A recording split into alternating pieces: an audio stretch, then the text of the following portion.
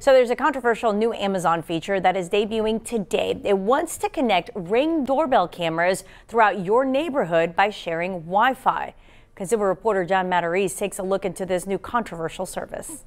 A controversial new program from Amazon debuts this week, and many privacy advocates and homeowners are horrified. But the good news is you can easily opt out. June 8th is the day Amazon wants to come into your home a little bit more. And we're not talking about opening your door and leaving a package inside. That's nothing compared to concerns over Amazon's new sidewalk service now launching. If you and your neighbors have Ring video cameras, Amazon will share your Wi-Fi bandwidth with them to create a network of Ring videos and give everyone on your street a stronger Wi-Fi signal.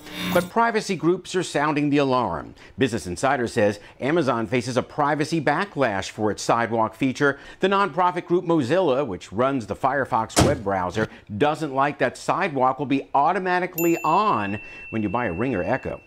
Not a practice that we like. We like it when people are given the choice to opt into services that might be sharing their personal data.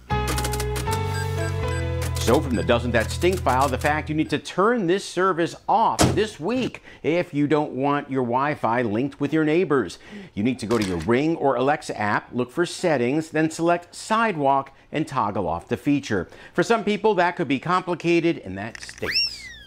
Some privacy advocates say it should be opt-in instead of opt-out, but it probably wouldn't work if everyone had to join. So don't waste your money. I'm John Matarese, Chris 6 News.